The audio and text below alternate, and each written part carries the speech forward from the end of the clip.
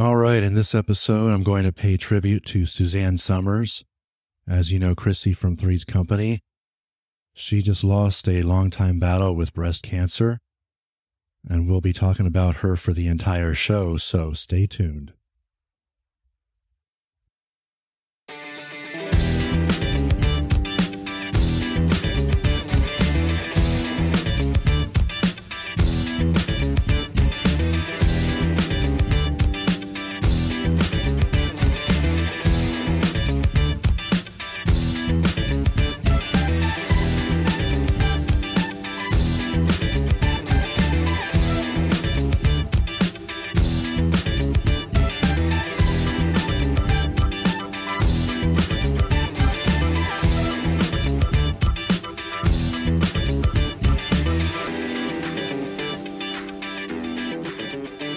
Well, hello once again to the party.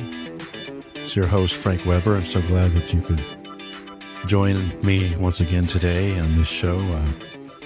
Kind of doing something a little bit differently. I actually rearranged my schedule or my plan for shows to come out here pretty soon. I record this on October 16th. So yesterday on the 15th, we got news that Suzanne Somers, who played the beloved Chrissy from the beloved show Three's Company, that I'm a big fan of, passed away from a long kind of off and on battle with breast cancer. And that was a day before her 77th birthday. So today, on October 16th, she would have turned 77, but she was apparently surrounded by family, and they are celebrating her life today as we speak. So I am meeting you today with a bit of a heavy heart, but we'll try to keep this as lighthearted as possible and discuss a lot of things about her life and career.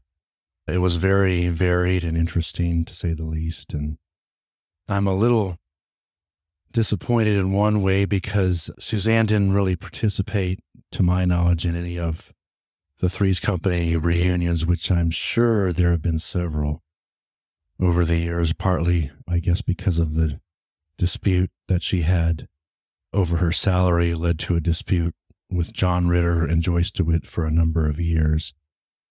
She made up with both of them, though. I was hoping that everybody who's still alive would be around for the 50th anniversary in 2027 and would have liked to have seen her there. So a lot of you know already that I'm a bit more of a Terry fan, Priscilla Barnes fan, who took over permanently for Suzanne Somers in 1981. But they're all family. We all, or a lot of us, let them all into our home for many years. And so they were like family to us. I like Chrissy a lot. I think Suzanne played a tremendous Chrissy. I even asked one time when I was maybe 3 or 4, watching the show as it was new with my older half-brother and half-sister and wondering what happened to Chrissy. And I think my older half-brother went into an explanation for it, that she wanted more money and got fired. Had some interesting stories to tell about him, by the way, especially when we watched the old Bill Bixby Incredible Hulk. But anyway, don't want to get off on too much of a tangent, but I like Chrissy too. I think she was a unique character. Suzanne played her to a T. The story there was that there was something like 200 girls that tried out for that role in 1976, including Priscilla Barnes. But the role went to Suzanne Somers. She wound up playing largely a ditzy blonde on the show. A lot of lines were especially written for her. An interesting sequence to see her go through those first 4 or 5 seasons. Her hair actually got blonder as the series went along. She was beautiful. She embodied jiggly television in several episodes there with TNA and breasts bouncing up and down and everything, which I never thought was sexist like a lot of people think. I mean, after all, John Ritter occasionally didn't have a shirt on, or his shirt was open, or he was in his underwear, and In one episode, I think they even said a scrotum was showing. But she was a unique character and played that well. Had a great career beyond that show that we'll get into here. So let me go and get into a little bit of a bio here. She was born October 16th, 1946 in San Bruno, California, San Francisco area. From an Irish family, I believe. She married a guy named Bruce Somers and was married to him for a few years in the 60s. They had a child, Bruce Jr. That was her only child that she had. And then, of course, she met Alan Hamill in 1969. He was a Canadian game show host and also did some commercials, especially out west for an old grocery chain named Skaggs Alpha Beta. Seems like a really nice guy. And so she married him eventually in 1977, and they had been together ever since. Before I get into some of her acting credits, and I'm not entirely certain on the exact timing of this, her biggest break, it seemed, was becoming a semi-regular player on The Tonight Show with Johnny Carson, doing comedy skits or singing or one of the many different things that she did over the years later on in variety shows, for example. When Johnny Carson takes notice of you, there's a good chance that you're going to become a big star, whether it's in stand-up or acting or whatever, and he did that, and she benefited greatly from that. Was a regular on that show for quite a few years, in fact. She got into acting, had a lot of small roles. There was the scene in Bullet. I think she had already been found dead. She had been strangled in that movie. And in Magnum Force, she was the topless pool girl, got shot in the middle of the chest, kind of gruesome there. I think it was by Tim Matheson. I'm not 100% on that, but that was the vigilante cop movie. And then she was the blonde in the Thunderbird in American Graffiti. Did a number of TV shows other than movies, like Starsky and Hutch was on there 2 or 3 times. And $6 Million Man played a villain on that show. Also a love interest of Steve Austin. Was on the first ever episode of The Love Boat, the first ever hour-long episode, and yet never returned to do another spot on that show. And then she spent, as far as air dates go, officially 1977 to 1981 on Three's Company. But by that last season and the salary dispute, which I'll get into a little bit later in the show, I think she wound up having only 2 full episodes in the 5th season, missed at least 1, didn't even show up, and then was brought back for some others where it looked like she was phoning in remotely. Her character was actually from Fresno and had a minister father, if you recall. And then she was eventually fired at the end of that 5th season. And she did a lot of Vegas shows. I think she was doing a lot of them even during Three's Company. And some of them she tried to do. Chrissy and the producers and the show owners, of course, of Three's Company didn't like that very much. And she had a hard time getting back into TV and acting. She did have a couple of Playboy pictorials. One of them was some older pics in 1980, and then a new pictorial in 1984. And then she eventually did get back into TV full-time on a TV show called She's the Sheriff, which Priscilla also has a connection to.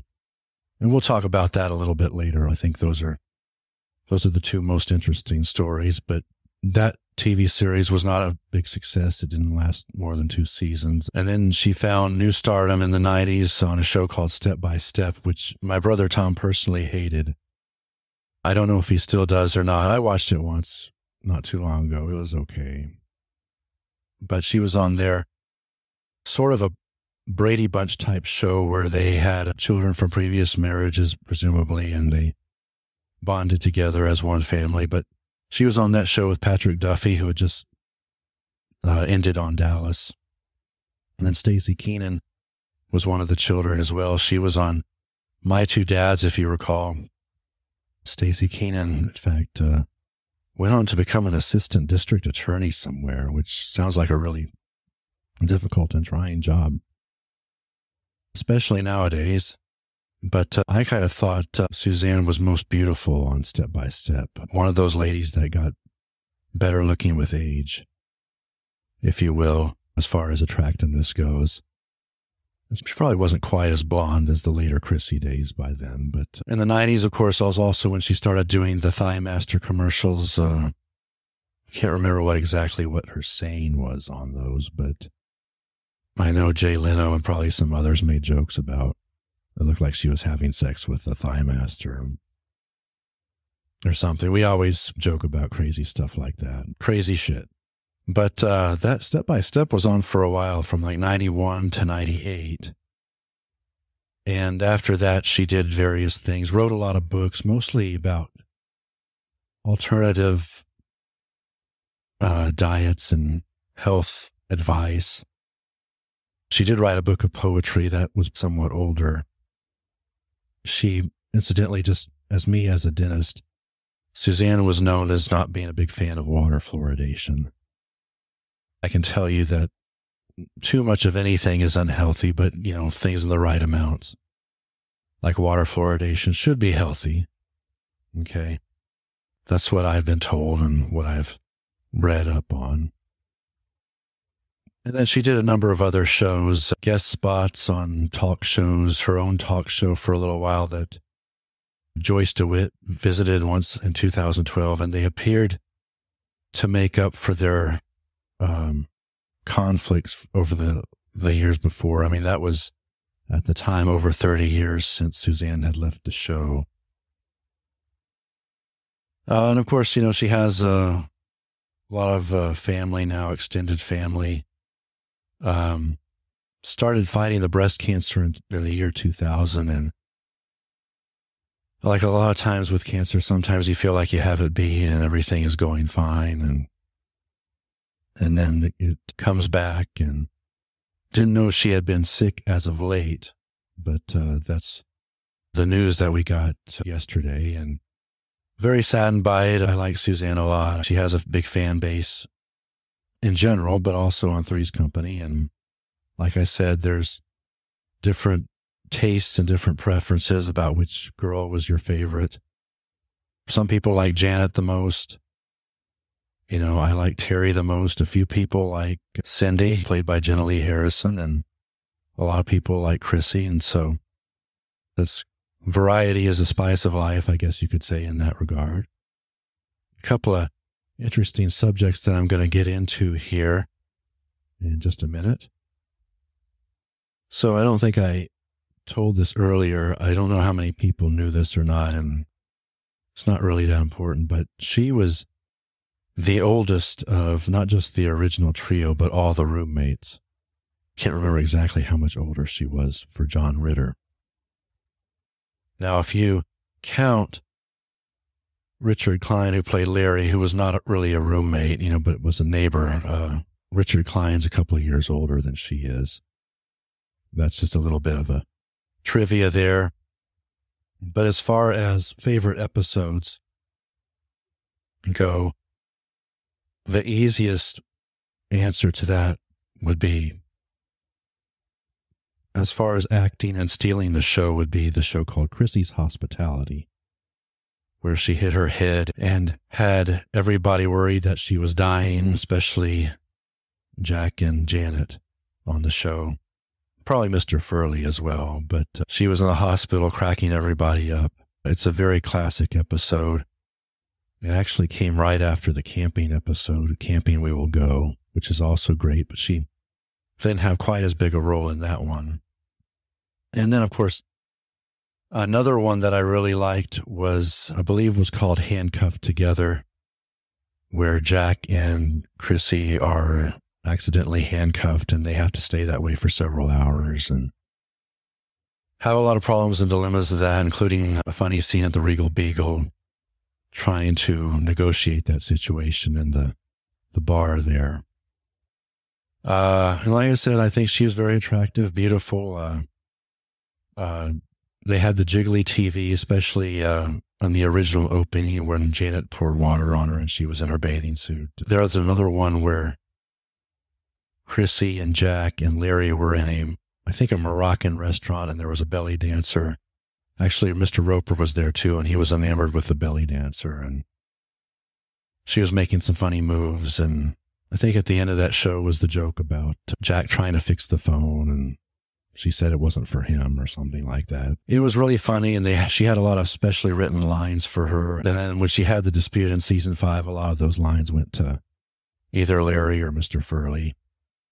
But those were a couple of my very favorite episodes of hers. A lot of great memories. Obviously, the time when she was on the show, her years were a little bit different than Terry's years, just because they were different characters. But I think the times were changing a little bit. I'm always amazed at how the clothing and hair and music styles changed fairly quickly in that show over 8 seasons, from the late 70s to basically the mid 80s. But then let's go ahead and talk about a couple of things here before we close it up. I always wanted to talk about the contract dispute. If you really want to know things in detail and objectively, there's a great book out there called Come and Knock on Our Door by a guy named Chris Mann. It was published in 1998. It's not in print anymore, but you can occasionally find some copies on Amazon, and I happen to be fortunate enough to have one. But he goes into a great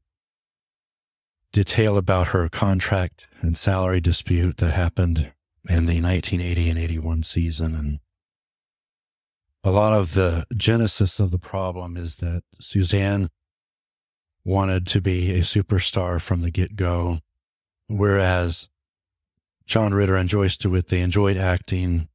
They enjoyed getting recognition for it and appreciation from fans, but they didn't really care too much for the celebrity status. However, Suzanne did. And what was happening at the beginning of the 5th season, I always find this to be kind of hard to comprehend, because they were getting, at least the 3 on the show, were getting paid a lot of money in those days. Joyce and Suzanne had to get paid the same. They had been bumped up to $30,000 an episode in 1980. And then John Ritter was at $150,000 an episode, with some of the show's profits as well in 1980. So if they're doing 22, usually more like 24, 25 episodes, I mean, they're making, the girls anyway, $600,000 to $700,000 a year from that show easily, which is not chump change. Certainly not then, and it's certainly not chump change now. A lot of people would take $30,000 an episode if they could get it, which is basically whatever weeks that they worked. But the thing is, she had apparently fired her agent before this and decided to have her husband, Alan Hamill, negotiate this. And she decided, well, I'm a woman, and this is, a lot of feminist equal rights stuff was going on at the time. And she decided that I would like to get the same thing that John Ritter is getting paid. A noble idea, to say the least, and one that I would support in concept. But there's a lot of complexities and nuances that existed in the business of that show and the contracts there, and why it wouldn't have been possible.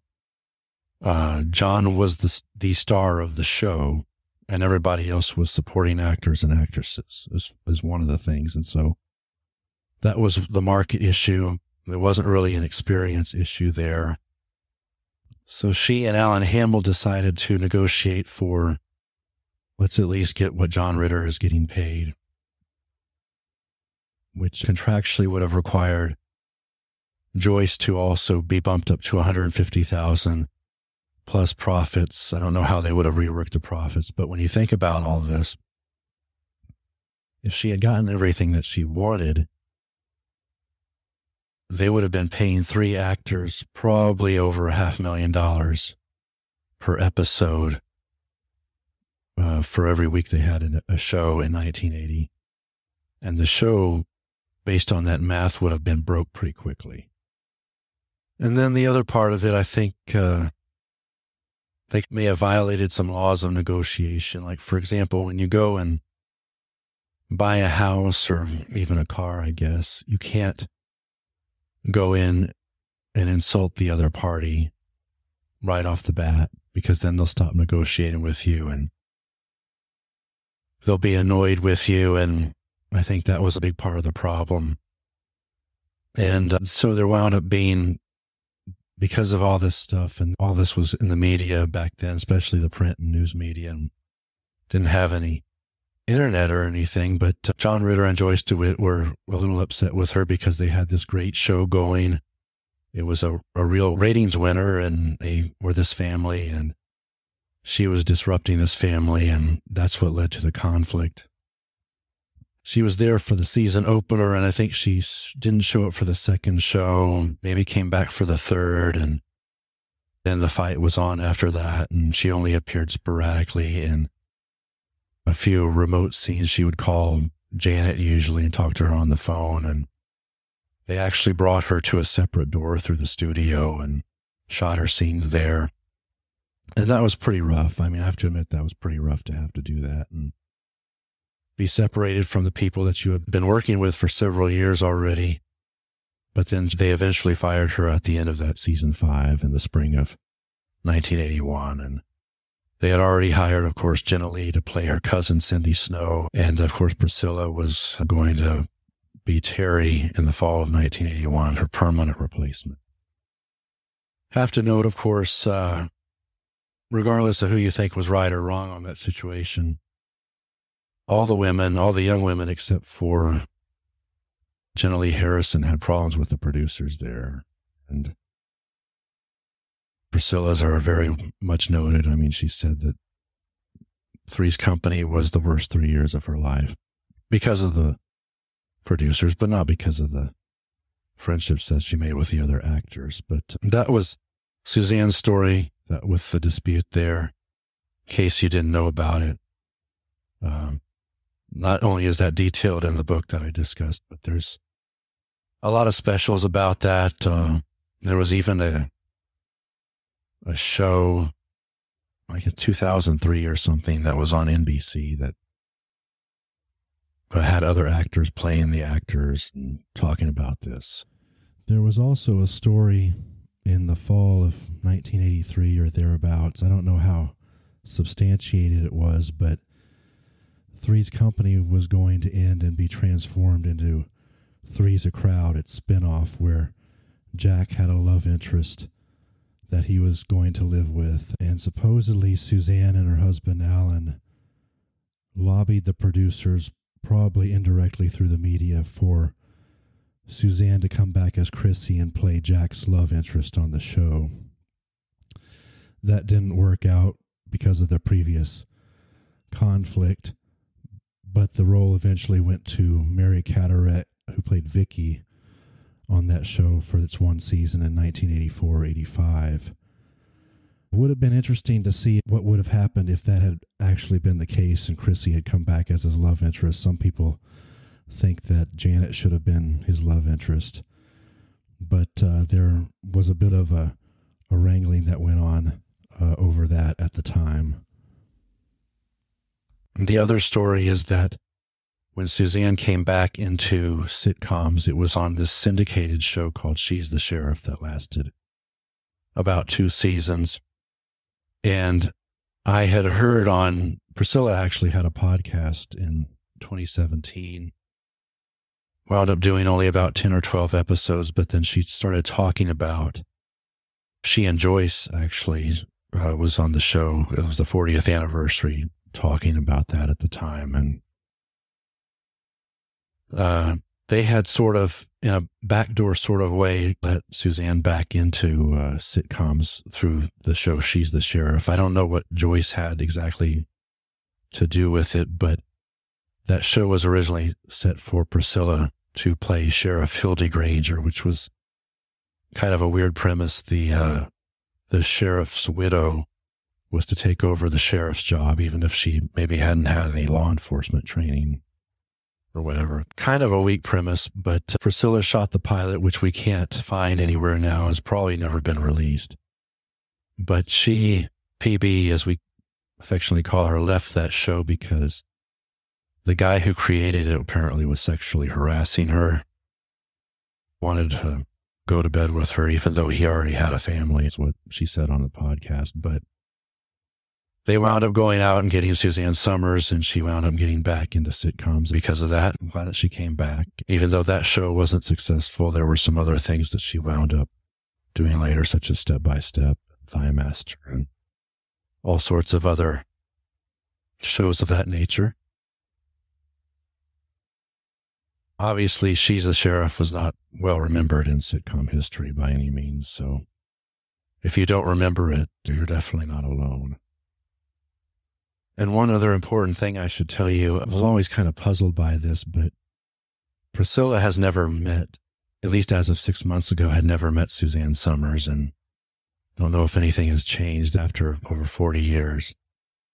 She said that on a radio show / podcast, one of the radio stations in Los Angeles that does a retro show, was doing one on Three's Company back in the spring. She said that. However, Suzanne had met Jenna Lee Harrison once because Jenna Lee, along with Don Knotts, in fact, played Mr. Furley in the Three's Company, had been cast to do a sort of a backdoor pilot from She's the Sheriff. And there are a couple of different stories about what actually went down between them. Suzanne may have been somewhat bitter about the women that replaced her. And so when she met Jenna Lee, one account, such as in Come and Knock on Your Door, suggests that she gave Jenna Lee a hug and said, "Oh, don't worry about it, nothing's wrong," or whatever. But then Jenna Lee had said that, well, it was a little weird between us. We exchanged a couple of pleasant words, and that she had called her cousin because Cindy Snow, which was Jenna Lee's character, played Chrissy's cousin on Three's Company. That was the story, and I don't know if anything would have changed if Suzanne had hung around a little bit longer and if we had seen her at that 50th anniversary, which is what I would have liked to have seen her at. But that's going to be a little bit different, watching the old reruns now. And the last thing that I'll tell you that I need to mention here before I go is that she had that real snorty, she created that snorty laugh that Chrissy sometimes did on the show on Three's Company. I don't think I could recreate it here, but I don't know if it was like ho ho ho or something like that. It's not like that at all. It's the air is going the other direction from what I just did there, but I know that was a terrible recreation. Probably should give me a little slap on the wrist for that, but that was also one of the things Chrissy was known for on Three's Company. I just wanted to pay tribute to Suzanne today, and hopefully that was a pretty good tribute. I know her priorities were a little bit different than John Ritter and Joyce DeWitt, whom she apparently did make up with. She made up with John in 2003, shortly before he died.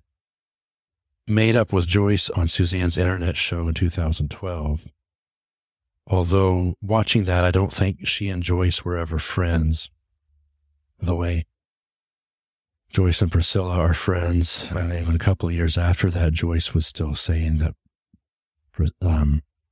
Suzanne was misrepresenting the situation there that occurred with her contract dispute. But it's always sad to see somebody go, like I said, especially in the days when there was only 3 TV channels, invited lots of different people, individuals, and families into your house and let them entertain you for a little while.